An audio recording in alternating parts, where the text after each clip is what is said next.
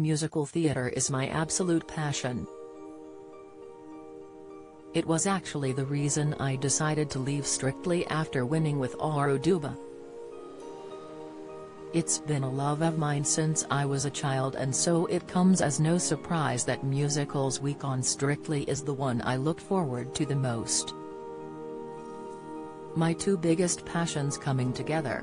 Foxtrotting off. As for my own experience of it, as much as I loved it, we danced a foxtrot to pure imagination and, unfortunately, ended up in the dance-off. For this reason, before seeing the show at the weekend, I would have said that Will and Nancy could have been in trouble this week. In a week with big, show-stopping, musical numbers with extra dancers thrown in, it is always quite nerve-wracking to then have a slow dance. It really was all that jazz. From the opening group dance, to Molly's Charleston, to the very last beat of Fleur's quickstep, we were taken to Broadway and back, and I loved every second. The competition is so tough now. The remaining celebs are all of a similar level, all with strengths in different areas.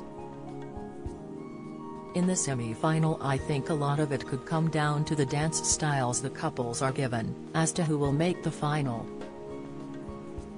The showstopper and leading lady, an absolute moment, which will go down as one of the most memorable Strictly dances, was Helen's routine with her dance partner Gorka.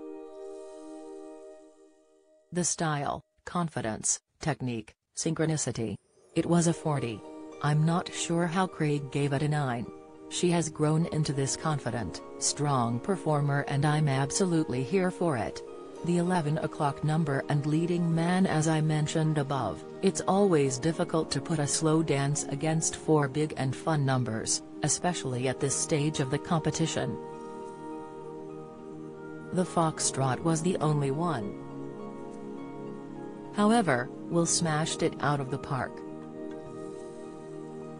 It was beautiful, simple, meaningful and real, not to mention the technique. Perfect footwork and a high-level understanding of sway. I cried. Maybe it was the music. Maybe it was the story. To be honest, I think it was more the technique of a beautiful foxtrot. The showdown difficult. Kim's dance showed great technique. Molly's showed speed and fun.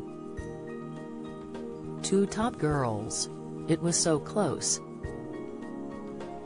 I'm really not sure who should have gone, but one thing's for sure, both girls should be so proud of themselves, and I hope Kim is celebrating how fantastic she was. 2014 Strictly Come Dancing winner Joanne Clifton has teamed up with the UK's leading online bingo site Which Bingo to deliver an honest, weekly summary of the ups and downs of each episode of this year's Strictly Come Dancing series.